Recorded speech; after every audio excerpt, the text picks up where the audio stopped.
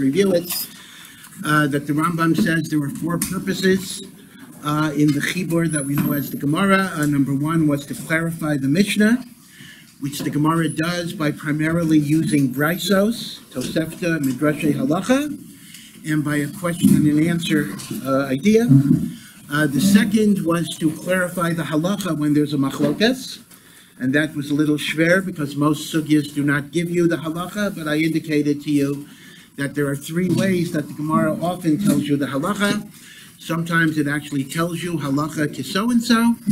Other times we have klolim of psak, right? The klolim, like when you have machlokas, Rabbi Akiva and other people, halacha Rabbi Akiva, that was created by the Amoraim themselves. And the third way is the way a sugya is constructed. You can see that the Gemara, meaning Ravina, Ravashi, and the Chachmei Yisrael of that generation, they were telling you what the halacha is by directing your attention in a certain kivun. So that was the second role of the Gemara. The third role of the Gemara was to deal with new situations, new cases that are not in the Mishnah, and that you have machlok saman as well. And then the fourth, which is the last thing we started talking about, is the idea of Aggada, or Aggadata is the Aramaic for it. And Aggada, you'll remember, really has no definition. In other words, Aggada is essentially defined by a negative. Aggada is all discussions in the Gemara that are not halacha, are Aggada. Now, Aggada could be a huge amount of things. It could be stories, both stories of biblical personalities like the Avos and Moshe Rabbeinu, David HaMelech, Shlomo, or they could be stories about the Tanoim and Amoraim. That's one thing, the stories, narratives. Another could be teachings of Musar and Hashkafa in terms of Midos Tovos and the like. A third could be in Yonim of Mashiach, Geula, Techiyas HaMesim. The fancy word for that would be eschatology, meaning things that end of days types of things, right? Aggada can also be things like medicine, science, astronomy. Chazal have observations about that as well. So there's really not a tzad hashava, meaning to say there's no definition of what Aggada is, other than those in Yonim that do not directly pertain to halacha. Now the Rambam writes that some people make fun of Aggada, they think it's not important, but in fact Aggada contains all of the great foundations of emunah, belief in HaKadosh Baruch Hu. Yeah. So I know sometimes the Gemara is set up in a way that it's like made that I've heard that it's aided to like memorize it. Mm-hmm. If it was written down, why didn't it necessarily? So that's a very interesting question. The interesting question is, when we say Ravina and Ravashi were Mesader, they were Mesader the Shas, meaning they edited it, they put together all of the Shaklavatarias. Does that mean that there was a written? Most people understand it. That's the way I think. Most people understand it, that they had produced a book, or whatever they produced. How many volumes you would have? Well, it wouldn't be volumes; it would be scrolls. There was a written work called the Talmud that emerged from Ravina and Ravashi, and maybe there was final editing by the Saboraim, who is a very enigmatic generation between the Amoraim and the Gaonim. So they did final editorial work. But the emes is, there are some shittas that say that Ravina and Ravashi still kept the Gemara an oral work, Torah Shebal Peh, but they just organized the order and the sequence, which would enable people to memorize it. And it was not written down until much later in the time of the Gaonim. There's really a big shaila. When Ravina and Ravashi were Mesader the Shas, what does Mesader mean? Does Mesader mean it was written down as a book? Or they simply created the order and the structure? So instead of having a million different Gemaras, because if the Mishnah was being learned in many yeshivos over hundreds of years, so essentially there was not one Gemara, meaning every yeshiva had its own Jerachim and the like. Ravina and Ravashi brought everything together, and they determined, again, with all of the Chachmei Yisrael of the generation, they determined the Cedar Halimut. but according to some, they did not necessarily write it down. There's a lot of questions we don't have definitive answers for. The Rambam doesn't tell you beferish, and there are machleksim about it, which means, in a sense, if you think about this, the purpose of the Gemara is a little different than the purpose of the Mishnah, meaning like this. Rav Yehuda Hanasi wrote down the Mishnah, even though you're not supposed to write down the oral law, because there was a danger that people would forget the oral law, and even though it's usher to write down Torah Shebal Peh, at least as a public work, private notes were always permitted. This is nichlal in the famous pasuk in Tehillim, Eis Lasais Lashem, Eifero Torasecha, when it is a time to stand up for Hashem, for the survival of Torah, you're allowed to violate Torah. Again, this is not something we can decide on our own, but Gedolim can sometimes give a psak, Eis Lasais Lashem. So in Rav Yehuda Hanasi's case, they actually mattered an Isser. They mattered the Isser of writing down Torah Shebal Peh. In Gemara, it may be a little different. It's true that the ultimate impetus for being Mesader the Gemara was a fear that things would be forgotten. That is true. But if you understand that Rav Ashi and Ravina did not write down something, they simply gave an order by which it should be learned. So it turns out that the way they dealt with Shichacha was not at that point matchering the Isser of writing down Torah Shebal Peh. They dealt with Shichacha by organizing it in such a way that you'd remember it and the like. And only later, there was a Neis Lasais Lashem to write it down. So, in a way, therefore, it could be that the genesis of Gemara was a different genesis, so to speak, although both of them were because of Shichacha. But the genesis of Gemara was a different genesis than the genesis of Mishnah, because the Gemara itself was preserved orally. And I believe, I want to check this, that we have one of the greatest of Ga'inim was Rav Shrei Ragain. Rav Shrei Ragain was the father of Rav Hai Gain. Rav Hai Gain is considered actually to be the greatest of the Ga'inim, but Rav Shrei Ragain was right before Rav Hai Gain. And Rav Shrei Ragain actually wrote a letter explaining a lot of it is historical about the Ga'inim themselves. He goes over the history of the Ga'inim up to his point, but he also goes over the Tanoim and the Amoraim and the order in which the Gemara was written. I believe Rav Shrei Ragain says, although I want to check it, that the Gemara itself was oral, was memorized for a number of generations, which is very, very fascinating. I mean, imagine the idea of a whole Gemara being, memorized, but that was the order in which sugyas were preserved. So if that's the case, this is a long-winded answer, but that would explain why the Gemara is written in a way that you could memorize it, because in point of fact, it had to be memorized for a few generations. Yeah. When they mattered the Isser of writing it down, was it just for that instance, or was that the point where?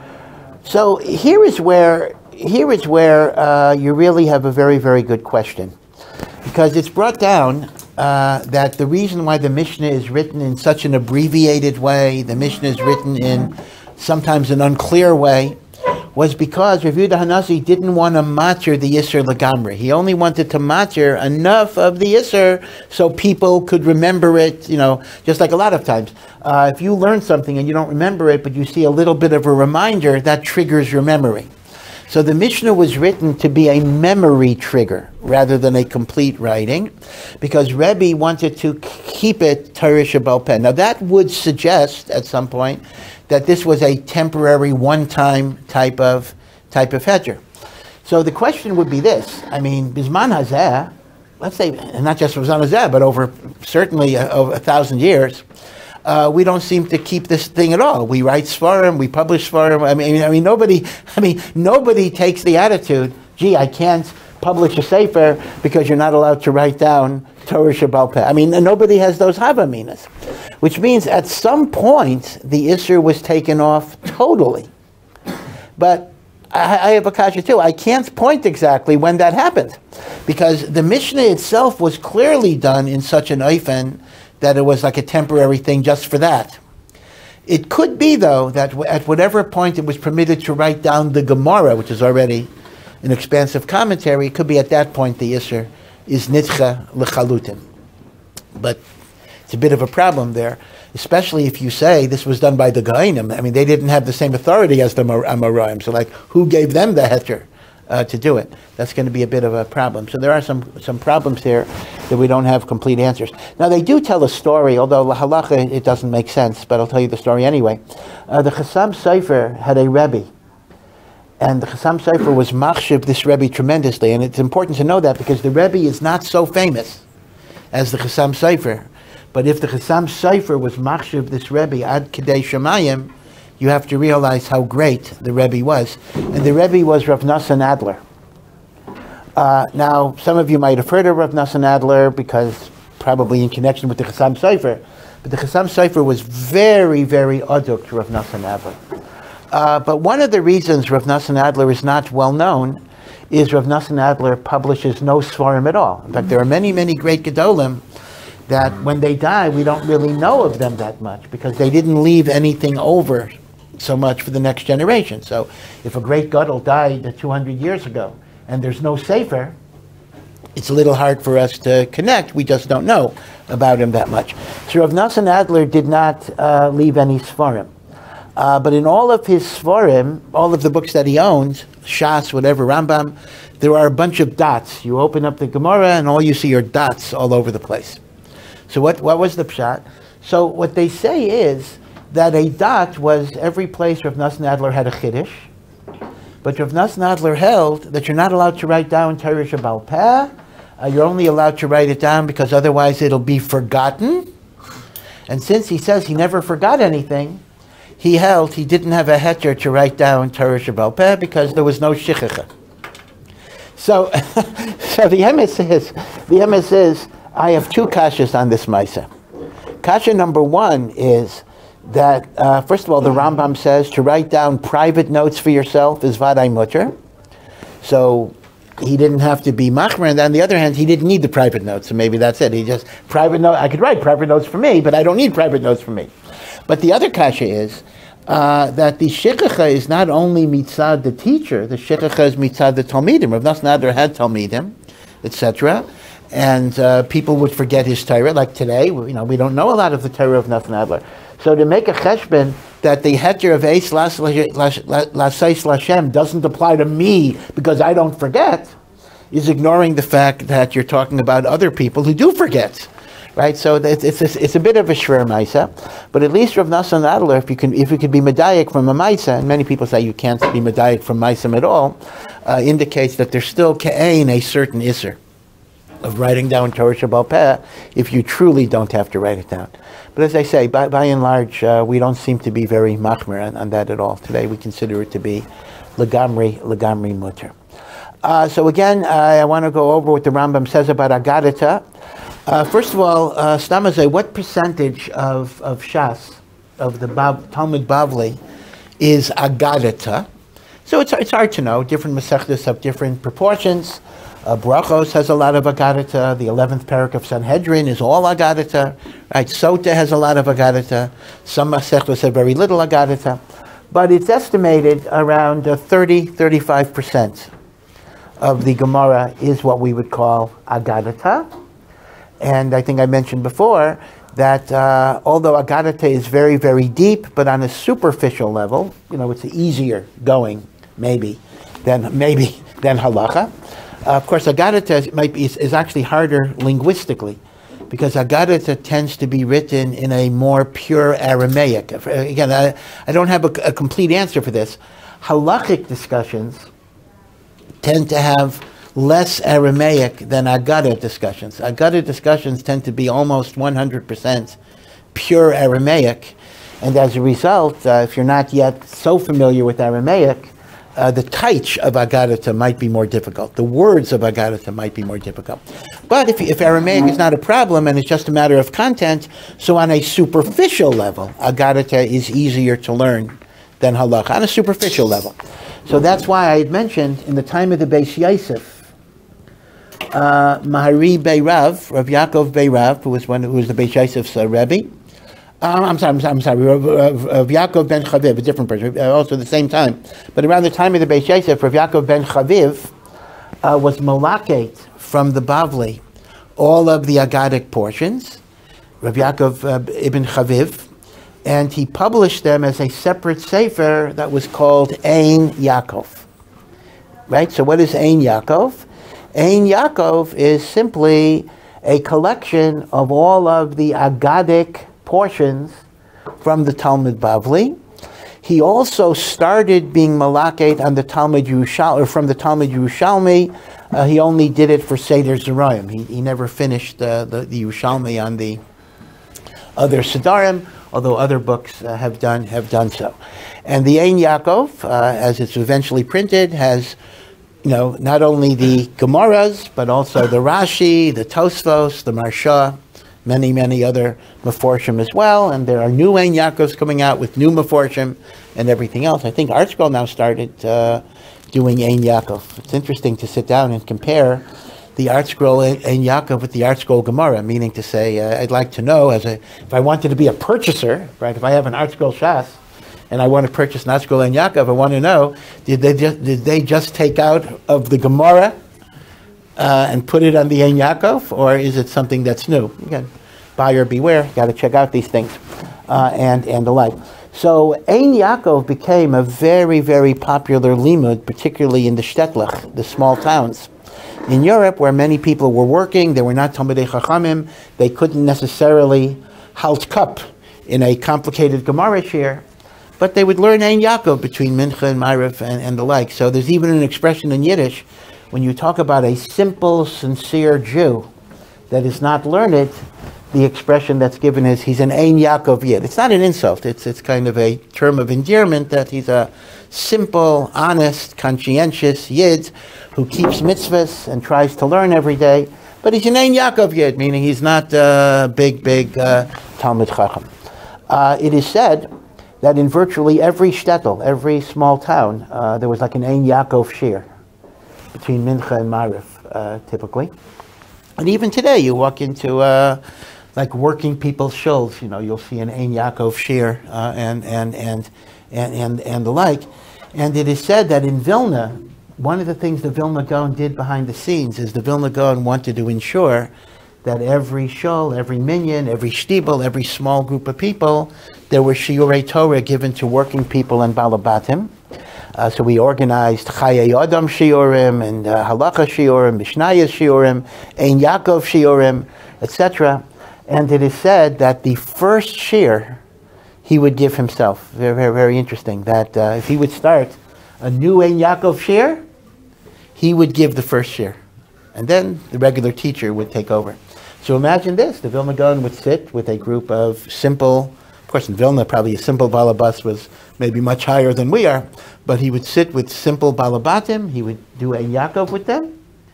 And of course the day that he came, all the great Talmidei Chachamim of Vilna also came to the shir, so it wasn't the normal clientele. But this was the Gra Shita, he wanted to show people how chashuv any type of learning is, and he therefore would give the first share, whether it was Ein Yaakov, Chayei Adam, whatever it would be. Actually, Chayei Adam, that's an interesting situation. The Baal Chayei Adam was the Vilna Gaon's mechutin, their children married. So it's interesting. He was actually related to the Chayei Adam in that way. Okay, so in the Bavli, Aggada is around 35%. In the Yerushalmi, it's a little less.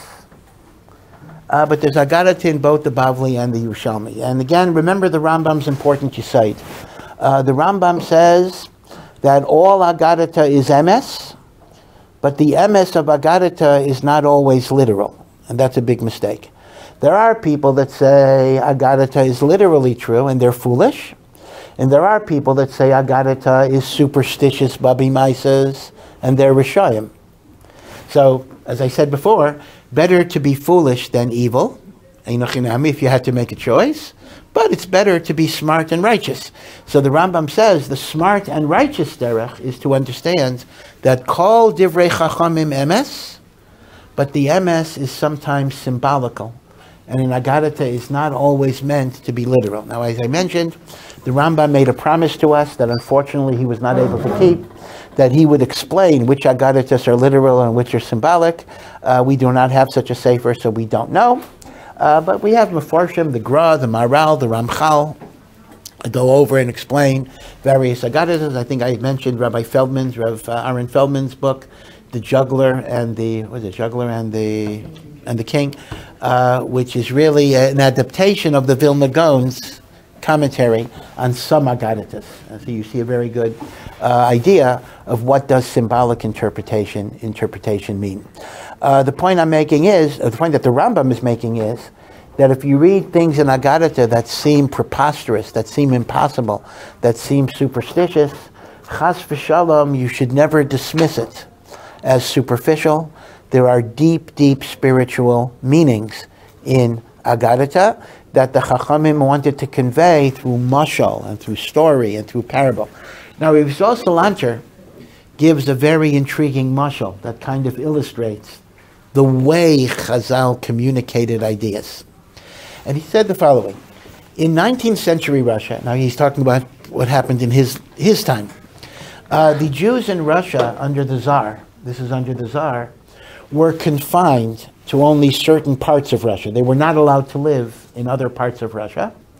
And the area in which they were confined was called the Pale of Settlement, P-A-L-E, settlement. In other words, they were allowed to live in only a certain geographical area. If they wanted to live outside of that area, they needed special permission, special rishus. You had to be rich. I mean, there were a few people who were able to get exempt from that, but the vast, vast majority of Jews were crowded into a relatively small area. Now, what happened was that the czars were always changing the areas. It was just harassment, just anti-Semitism, basically. So you might get a notice that says, in 2 weeks or 2 days, you have to get out of here and you have to move 10 miles to the west. Like no particular reason, just gotta move. So in the middle of the night, the middle of the day, you just get this hachraza, gotta be out of your home in 5 minutes, in 2 days, whatever it would be. And this happened quite a lot. It was always happening. People were moving here, moving here, moving here. They didn't have papers. They were expelled from here. This was a common harassment. I mean, Jews were used to it. It was a common harassment in the 19th century in the Russian Empire. So let's imagine you were a journalist with a flair for words. And you were describing, this is Rabbi Salanter's mashal, you were describing what was happening to the Jews of Russia. So let's imagine you wrote your newspaper article this way. With a drop of ink, 100,000 Jews were drowned by a drop of ink. What does that mean? The Tsar signs a proclamation, and 100,000 Jews, their life undergoes a tremendous change. A drop of ink drowned 100,000 people. Now, let's imagine 100 years later, some person finds that newspaper and doesn't really know what the story was. And says, a drop of ink from the Tsar's pen drowned 100,000 people. How can a drop of ink drown 100,000 people? Was the Tsar a giant and a drop of ink was like an ocean? Were the 100,000 people like midgets, like Gulliver's Travels? What type of shtus is this? How can a drop of ink drown 100,000 people? So a person would look at this newspaper article, or newspaper headline, let's say, and say, this is Rabbi Salanter's mashal, say, this is stupid, this is unbelievable, this never happened, this guy is making up stories. But if you know what he's really talking about, how the Tsar just signed a document and 100,000 people's lives were changed, you can see how vivid and powerful this metaphor is. The drop of ink destroyed 100,000 people. So Rabbi Salanter says that the language of Aggadata speaks that way, lahavdil. The language of Aggadata may say something like, a drop of ink, drowned somebody. But it doesn't mean a drop of ink drowned somebody. It means a proclamation, a document, changed people's lives. Right? So that's poetic language, symbolic language. This is not epicorsis. This is what the Rambam essentially says. And the Ramchal says as well. Much later. And that is the idea that truth can be communicated by symbol, by mashal, by story. So chas v'shalom, one should never be mezalzel in Aggada, because it is always true. It is 100% true. This is not saying it's not emes. But the emes is not always going to be the literal meaning of the words. The literal meaning of the words is often going to be a mashal for a deep spiritual truth.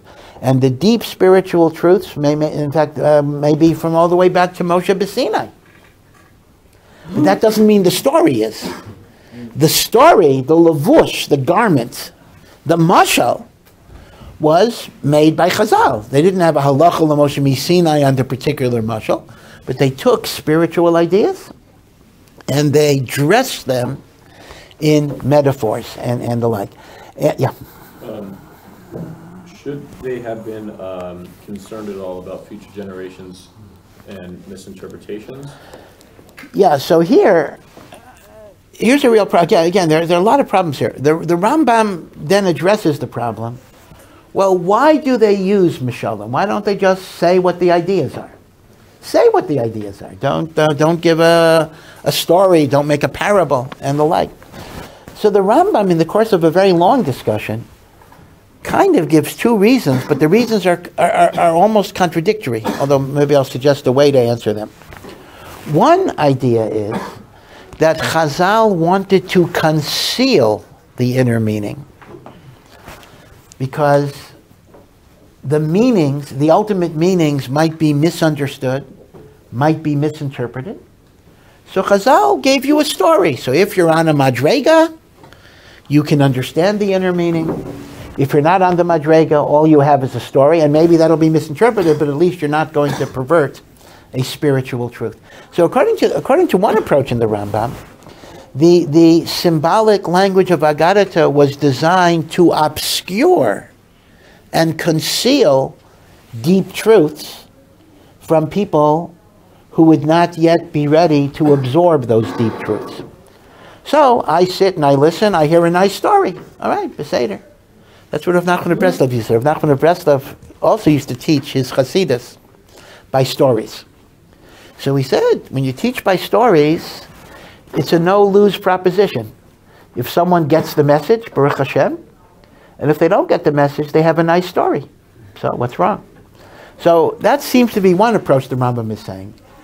There are deep truths concealed in stories, and Chazal didn't want to say the truth explicitly because some people would misinterpret it and do bad things with it.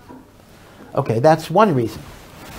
But then he gives another reason, which is almost the opposite, and that is the story and the symbol helps us understand the idea. That the idea might sometimes be so abstract and so difficult that we need like a story, we need a mashal to be able to understand what's going on. So these are two opposite reasons. One idea is the mashal is designed to conceal, and the other is the mashal is designed to reveal. So which is it? But the answer is both things happen at the same time.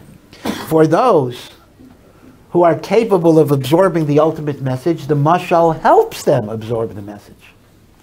For those who are not capable, the mashal obscures the message, and they just walk away with the story.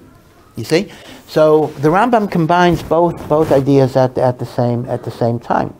Now I had mentioned the symbolic meaning of Aggada. The Rambam did not give us directly, although he'll give you one example. He kind of gives you a preview of what he would have written in his book. I'll get to the one example that he gives you. But as I say, the symbolic language is basically the Gra, the Maharal. Maharal wrote on most of the Aggada in the Babylonian Talmud. Most of the Aggada Maharal has commented on, and this is Chidushei Aggadas Maharal.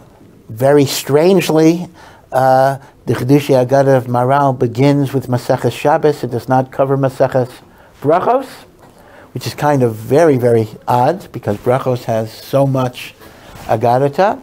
But Rabbi Lapiansky, I don't know if you know Rabbi Lapiansky. He's he's from here, but he's now the Rosh Yeshiva in Silver Spring, my old place, a very, very chashuv Talmid Chacham. He actually compiled from the Maharal's other svarim, a Chidushei Aggadas Maharal on Brachos. So you can actually get Maharal on Brachos because he's Malaket, because there are many other places in Maharal's writings where he comments on Gemaras and Brachos, mainly Aggadata. By the way, Maharal, just to point out, although Maharal's writings are overwhelmingly on Aggadata, I mean, Maharal, like 95% of what Maharal writes is on Aggadata, but the Maharal was considered to be one of the great Gedolei HaPoskim. For whatever reason, we don't have a lot of writings from him on halacha, but he was regarded as a great posek in halacha as well. Yeah.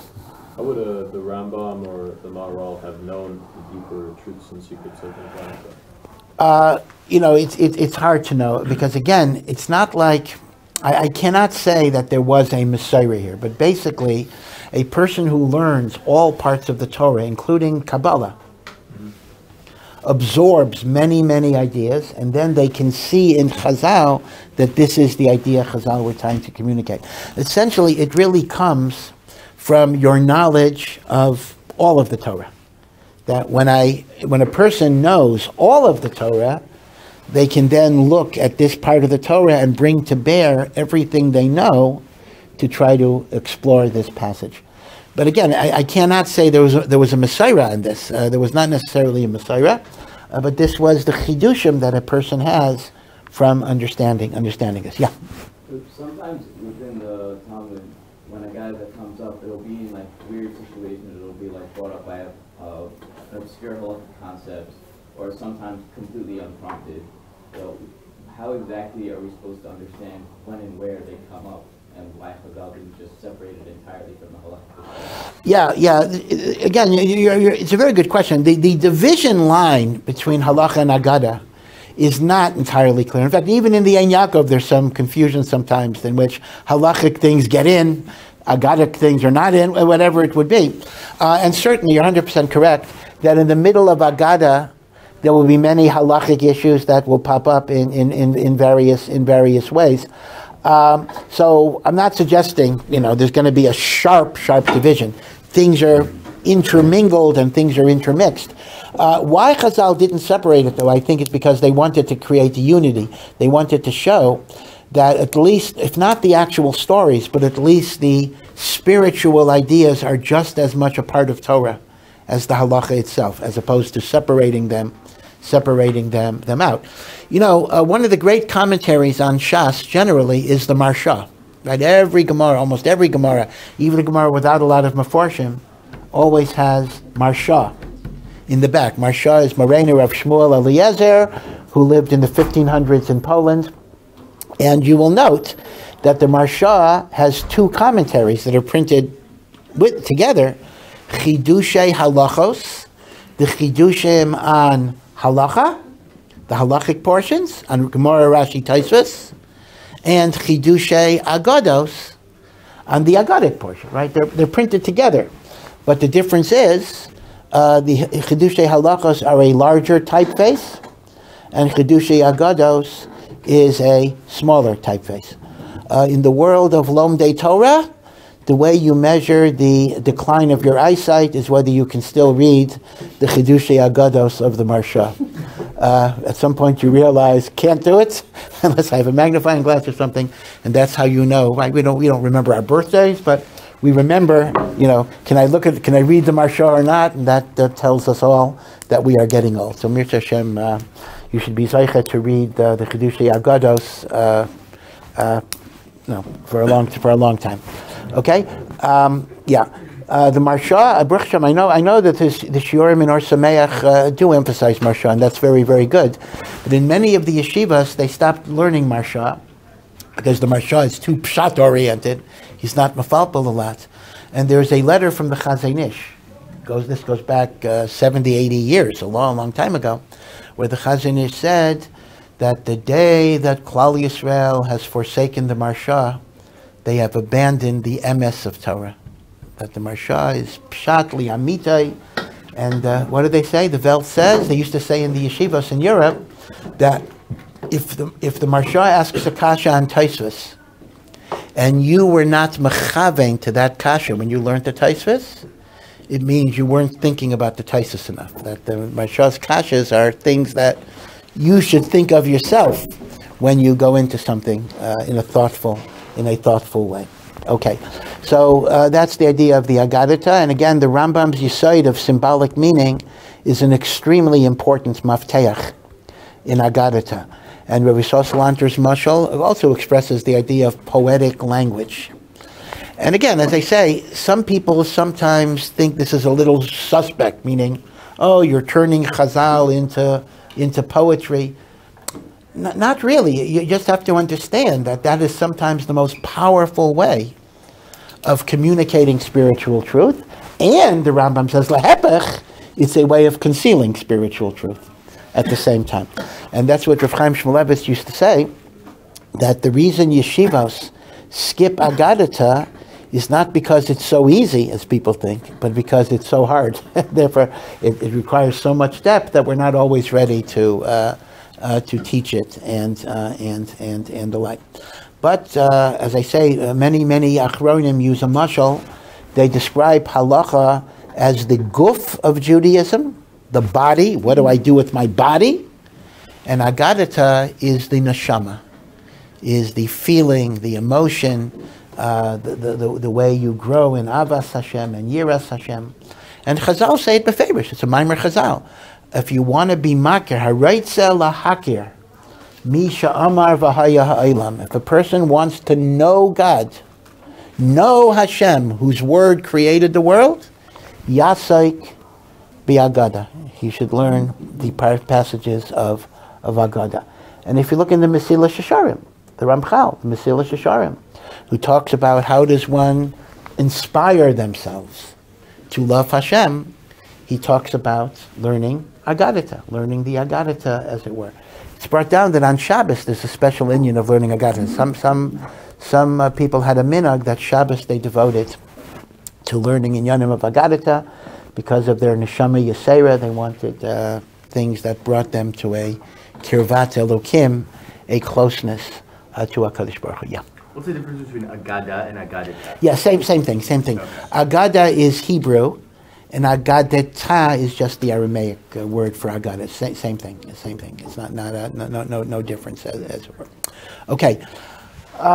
So that is the idea of Aggada, and then the Rambam gives you a little bit of a preview. He promised to write you a book that would tell you which Aggadas are literal, which Aggadas are not.